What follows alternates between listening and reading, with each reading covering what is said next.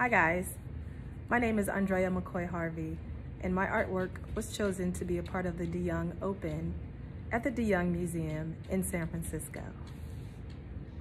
The title of my artwork is Afro Goddess, and I chose that name for her because most of my pieces focused on the hairstyles of African American women.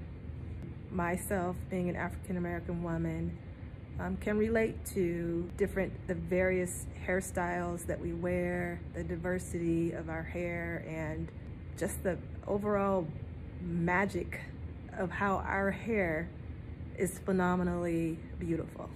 The majority of my pieces are portraits, and I've been an artist pretty much all my life, meaning that I am an art teacher. So I work in a public school. I teach art to elementary school kids. They are very proud to see their actual art teacher display artwork inside of a museum.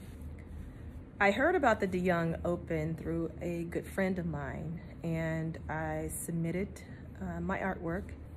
When I got the news that my work was selected, I was so happy. I remember walking into the museum with my artwork, and I was so nervous because I didn't know what was gonna happen, but at the same time I was excited and just looking around and looking at all the artwork that was already there, and I was welcomed with open arms. They treated my artwork like it was a masterpiece, which it is, right? And that I remember that day, and I remember the day of the opening and seeing my artwork on the wall inside the museum made me feel proud. It made me feel accomplished. I've worked very hard. I've been doing art, like I said, for over 23 years now, and I'm finally seeing how all the hard work really does pay off. When I saw it on the wall that day, you know, it was the most amazing feeling ever. And besides that, I was on TV. Biggest thing that's ever happened in your career? This is the biggest thing that has ever happened in my career as an artist. The tools that I use when I'm creating my pieces is pastels. So I use oil pastels, I use soft pastels, and I use some acrylic paint. Okay, so here is an example of my tools or my supplies that I use to create my pieces. I typically use my finger when I'm blending and applying the soft pastel. So this is the little soft pastel cakes, and then I also use the soft pastel chalk. And in certain areas on my composition, I will also include oil pastels, and these are just your regular oil pastels that you can buy at Michael's. And I just like to do different things with them, just play around with them and figure out, you know, color schemes and what colors look best next to each other. So today, I'm gonna take you step by step on how to create a portrait. Your portrait can be a cartoon portrait, it could be a realistic portrait. It's basically up to you. So let's get started. Hi guys, the supplies that you're gonna need are a pencil, eraser, and paper. Next, hold your pencil in a comfortable position to begin sketching lightly. Imagine the shape of an egg. We're going to lightly sketch the shape of an egg. The egg has the larger part of the egg at the top and the smaller part of the egg at the bottom. Once you have your egg shaped the way you want it, use your eraser to clean up your lines. Then add 2 curved lines for the neck. Now divide the head shape lengthwise in equal halves with a center line drawn from the crown to the chin. Use your pencil to measure the width of each half so that they are equal. Next, draw a horizontal line half the length of the egg-shaped head. Use your pencil to measure to make sure the top half is equal to the bottom half. If it is not, take your eraser, erase that line, and make your corrections. The top half should be equal to the bottom half. The left side should be equal to the right side. Next, the nose line is half the length from the eye line to the base of the chin. Next, use your pencil to measure your new halves to make sure they are equal. Next, the mouth line is half the distance from the bottom of the nose to the chin. Measure your new halves to make sure the mouth sits in the center. Next, your eyebrow line will sit slightly above the eye line.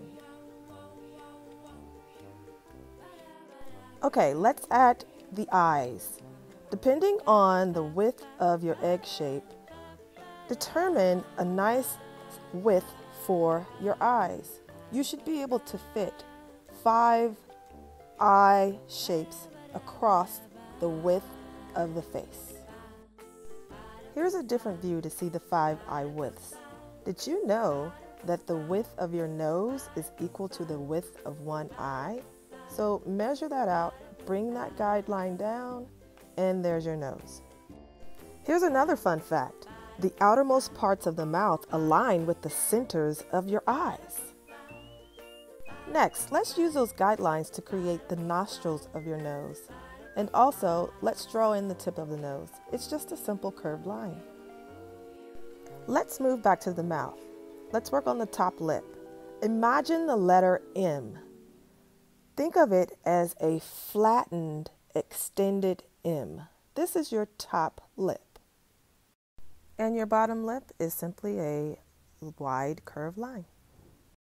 Let's go back to the eye line. Now within those 2 guidelines that we created for the eyes, you're going to draw a curved line at the top of that line and a curved line at the bottom of that line. And you're going to do that for each eye. Then you should take your pencil to measure the width of each eye to make sure that they are equal.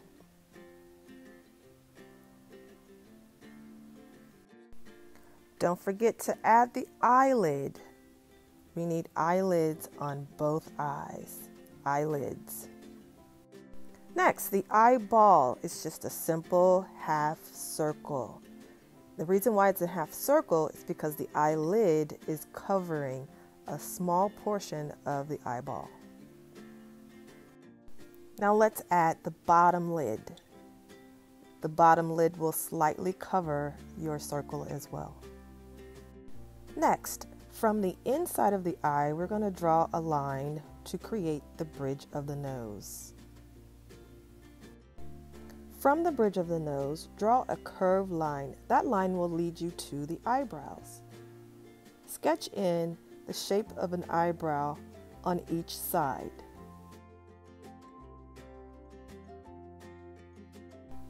Don't be afraid to use your eraser to correct any mistakes. I'm also going to use my eraser to erase the lines that were inside of the eyeball shape. Let's move to the ears. The ear line sits within the guidelines from the eye to the base of the nose. The outer contour is formed like the letter C. It's wider at the top and narrow at the bottom. Then you can add the detail that's on the inside of the ear with just simple curved lines. Next, everyone's hairline is different, so just create a free-form line here. Let's go back to the eyes and create the pupil. This is just another smaller circle, half circle, and then you're going to shade it in with your pencil, slightly leaving some part of it white for the highlight. Let's add eyelashes. The eyelashes should come from the eyelid. Don't make them too long and don't make too many. Let's create a hairstyle. At this point, you can make your person a male or a female. Notice that I slightly came above the head to create the hairstyle because our hair has volume. You can now erase any lines that you don't need to create your hairstyle. Notice that I also erased the original line for the egg shape. We're all done, guys. Use your eraser to clean up all of your guidelines, and now you can add more detail to your portrait. It's been fun, guys.